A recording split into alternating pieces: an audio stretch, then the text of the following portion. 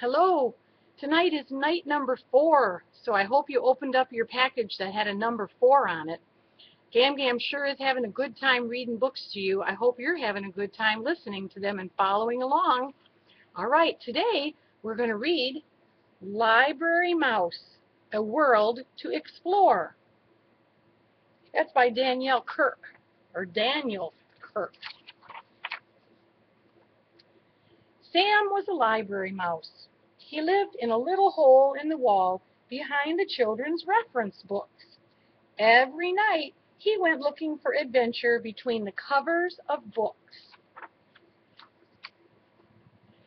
One evening, Sam went for a stroll. He smiled to see the class projects children had made to place atop the library shelves. A poster on the wall read, "Discover our great big world." "It is a great big world," Sam said, "and I love to read all about it." Then he sighed, gazing at the books on the very top shelves, which were just a little too high for him to climb. Suddenly Sam saw something out of the corner of his eye. Swoosh! Another mouse landed gracefully on the floor right in front of him. "Whoa," she said, "that was some ride. Good thing I had my parachute." She stuck out her paw and smiled. "Hi, my name is Sarah. What's yours?" Uh, I'm Sam," he answered. "I live here." "I live here too," Sarah said, "on the other side of the library. I was exploring, and that's when I discovered that playground." "Playground?" said Sam. "Up high on the shelves," Sarah explained. "You can almost see the whole world. I just went on that giant slide." "I didn't know I was going to fall so far, though." "You climbed all the way up there?" Sam asked. He had never dared to go all the way to the top. "Sure," Sarah said. "I'm an explorer. All explorers can climb." Sam shook his head. "Well, that's not a slide. You just went down the side of a pyramid." "A what?" "A pyramid," Sam said, "like in ancient Egypt. Only children made this one. There are pictures of real pyramids in these books you knocked off the shelf." "Wow," Sarah said. "I didn't know there were books about stuff like this." "Are there books about those other fun things I was climbing?" Sarah asked. "You mean the Statue of Liberty and the Eiffel Tower?" Sam grinned. "Follow me." "We're going to do some research," Sam said. "We'll start with Egypt." "What's research?" Sarah asked. "It's how you find out about things," Sam said. "If you can't go to the real pyramids, you can read about them right over here." Sam and Sarah pored over dozens of books, and Sarah oohed and ahed at the pictures. She gazed up at the tall shelves and said, "Research is fun. Let's climb up high and see what books are up there." "Not tonight," Sam said, looking warily at the tall shelves. "Maybe we could play down here." "Then let's pretend we're pharaohs in ancient Egypt," Sarah replied. "We can use these books for research on how to dress up." It was nearly daylight when Sam returned home. He picked up his pencil to write about what had happened. He had never met anyone like Sarah before. The next night Sarah said, "There's a Jeep up there that's just our size, Sam. Come on, we can pretend we're exploring and drive to the top of the tallest mountain." "I don't think you can drive to the top of the tallest mountain in a Jeep," Sam said. "Besides, we can pretend from down here." "You're not afraid, are you?" Sarah asked. "Of course not," Sam said in a squeaky voice. course not. Sarah saw that Sam was nervous. We could always do a little research first, she said. Good idea, said Sam. While looking at a book about mountain climbers, Sarah had another idea. I'll be right back, she said. She returned with some string and a paper clip. I'll hook one end of the string up at the top, she said. Then I'll drop the other end down for you to tie around your waist. That way you don't have to worry about falling.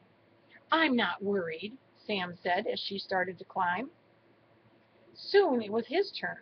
He remembered he had read that when climbing he should not look down, so he didn't. At the top of the shelf, Sam breathed a sigh of relief. It hadn't been as scary as he had thought it would be, and he and Sarah played and played until dawn. Back on the ground, Sarah said, You know, I'll bet we could explore even more of the world if we rode on that airplane over there. Sam looked up at the display the librarian had hung above the tallest shelves. It doesn't really fly, he said, and we couldn't reach it anyway. I know it can't fly, Sarah said, but think of how much of the world we could see from up there. We can climb to the top of this bookshelf, then jump over to the plane. It'll be easy. But Sarah wouldn't take no for an answer. Sam, she said, tonight we're going to get into that airplane and we're going to see the world. Throughout the day, Sam was so nervous he could hardly sleep or read. He didn't want to let Sarah or himself down, but he didn't want to get into that airplane either. Look at how nervous he was. That night, Sarah led Sam to the top of the bookshelf. The airplane looked very far away. We're explorers and good jumpers, too. We can do it, Sarah said. Sam clenched his teeth and crept to the edge. Follow me, Sarah said, and then she jumped. Sam jumped too and climbed into the seat behind Sarah. We're off to see the world, she cried. But just at that moment, the string that held up the airplane broke. Whoa! Ooh! Sarah hollered. Ah! Sam screamed.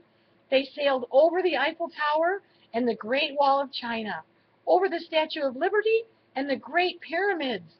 They sailed past volcanoes and mountaintops, past coral reefs and deserts, between dark rows of bookshelves, and right out the door of the children's room.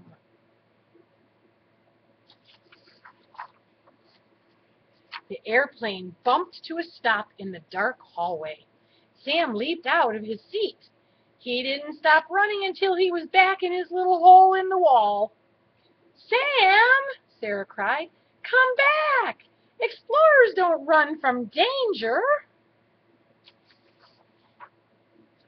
Sam hid behind his bed and wouldn't come out. But later, when his heart stopped pounding, he went to his writing desk, picked up his pencil, and got to work on a new project. Readers and writers are explorers too, he said. Wow, Sarah said the next evening when she saw Sam's book, Sam and Sarah See the World. We're both a couple of explorers. And we never even had to leave the library, said Sam. There is their book, Sam and Sarah See the World by Sam. We didn't have to leave the library, Sarah said with a twinkle in her eye, but just think of the books you could write if you really got to see the world. What do you say we take a little research trip? As they strolled through the library, Sam didn't know what to say. He had never met a mouse like Sarah. The end. All right, well, that's another good book, I think. I hope you enjoyed it. Gam Gam loves you both, and I hope to see you soon. I'll see you for sure tomorrow night for another story. Bye-bye.